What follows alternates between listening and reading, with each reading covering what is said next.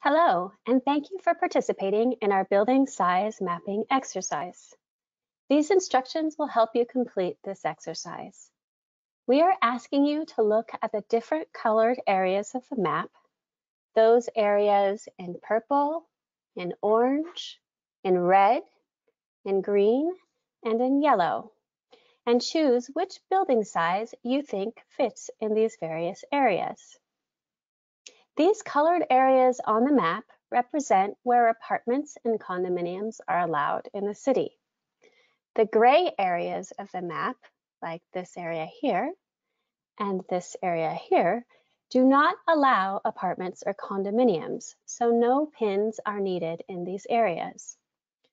First, to start the exercise, it is helpful to open the examples of the buildings that correspond with each pin, located here on the mapping instructions.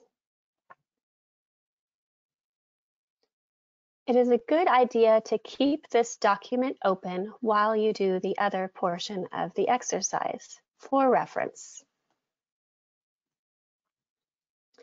Then you are ready to start dropping pins by using the plus sign here on the left side of the screen.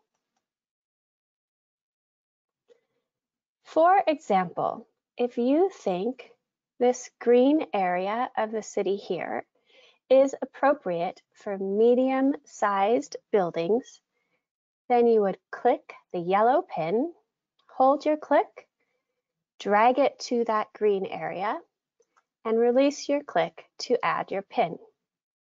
You can also add a comment as to why you think this type of building is appropriate in this area.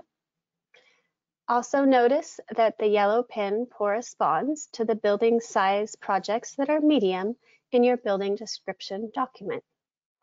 Once you have completed adding your comments, you can submit and your pin will be on the map. If you think larger projects are also appropriate in that area, then you would go back to add pins and drag a larger project pin to the same area. In this instance, we chose building size 1.5.